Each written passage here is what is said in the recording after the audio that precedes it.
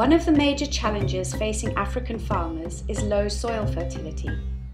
To address this, farmers are increasingly encouraged to buy expensive inorganic fertilizers, which push up the price of food production, pollute the environment, increase greenhouse gas emissions, and do nothing to increase soil fertility in the long term. But recently, African farmers have been introduced to an alternative: homemade biofertilizers, pioneered in Cuba during the 1990s, are being brought to Africa through the work of a Colombian farmer, scientist and trainer. These biofertilizers are strengthening the alternatives already being developed and spread throughout Africa by African farmers. All over the world, the practice of agroecology, or organic agriculture, has suffered from a lack of support from science. The scientific world has largely put its backing behind industrial or chemical agriculture.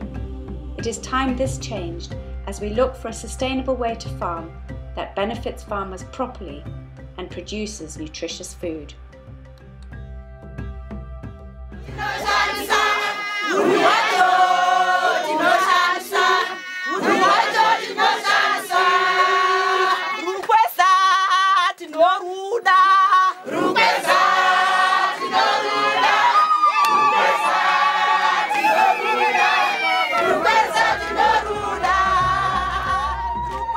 In September 2018, something unusual happened in Chinika as the university came to the village. 40 farmers and extension workers from Chinika and other wards in Gutu district joined 30 farmers and NGO officers from across Zimbabwe and South Africa to train in fermented biofertilizer production. The participants also learnt some of the science behind these organic fertilizers in a course that constantly mixed theory and practice. The training was organised and supported by the Seed and Knowledge Initiative and followed a similar event at Kasisi Agricultural Training Centre in Zambia the previous week. The aim was to share experiences from smallholder farmers in South America. The two trainers, Juan Fran Lopez and Carlos Pons, are both students of the Colombian farmer, scientist and trainer Jairo Restrepo, who has been a forerunner in the research and promotion of fermented biofertilizers. Simplify the microbes. Most of them go.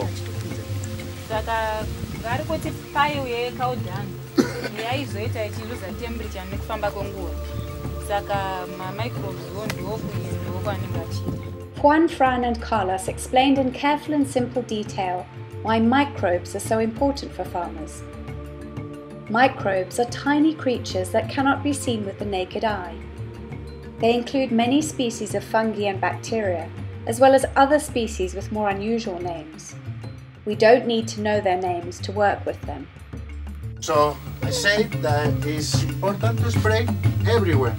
The leaves, the trunk, but it's very important to have organic matter. The organic matter is the house for the microbes. We can go into a naturally wooded area and collect microbes from just above the soil and just below the leaf cover. This is where they flourish. Why is a natural forest or woodland so healthy and stable? Largely because of the work of these trillions of tiny creatures constantly working to keep it that way. And they've been doing it for billions of years. Students at the Chinika workshop learned how to multiply these native microbes by mixing them with molasses or sugar and bran and packing the mixture tightly into a barrel where they are left for a month.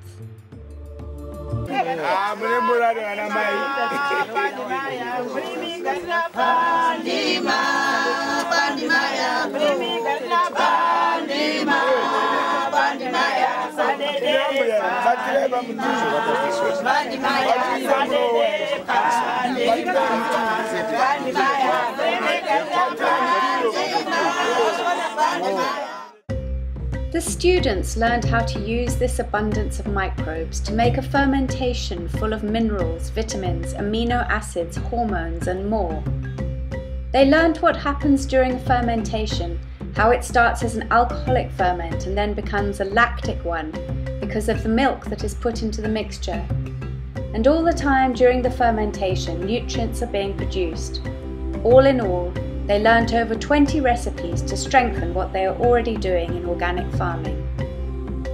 With potassium, molybdenum, cobalt, so I can put. Morning sessions in the classroom explaining the science of microbes, minerals and ferments were followed by practicals in the late morning and afternoon. These practicals included how to make a quick maturing compost-like mixture called bokashi that is ready in 12 to 15 days. Bokashi is also a fermentation made with a variety of materials along with yeast and molasses or sugar. The heat is turned daily and the temperature carefully controlled.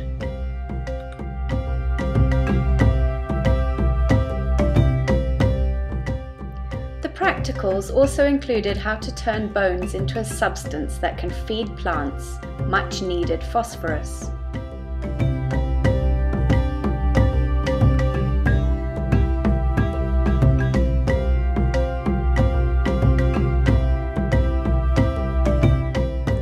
The Chinika participants learnt how to make lactic acid bacteria, or LAB as it's known, from milk and rice water. LAB can be used in many situations to speed up decomposition. It costs virtually nothing to make and anyone can do it.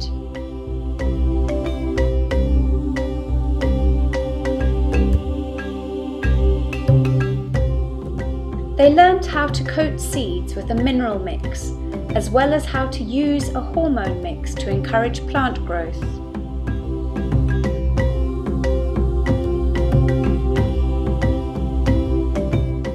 They also learnt how to make and store various brews that can help farmers with pest management. One of these, known as apichi, is made from chilies, garlic, ginger and alcohol. It can be stored for a long time and used when needed.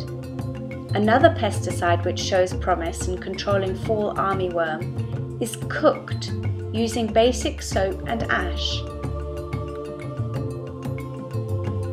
One evening the participants drank a little local brew and celebrated with song and dance.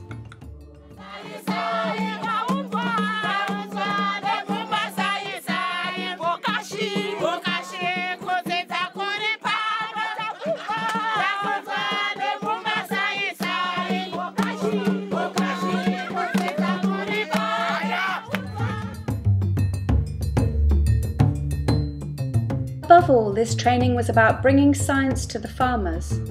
For too long, science has been something that happens in laboratories and benefits large companies. Let's bring science back to the farms. Let scientists and farmers work together in a way that mimics nature and creates a healthy and productive farming environment.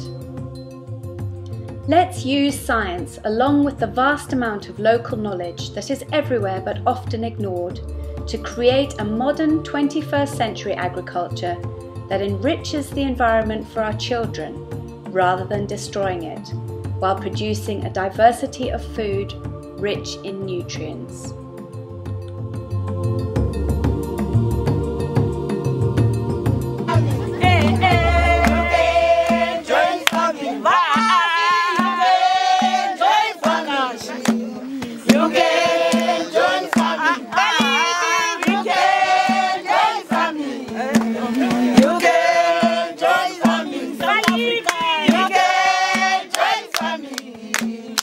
Okay.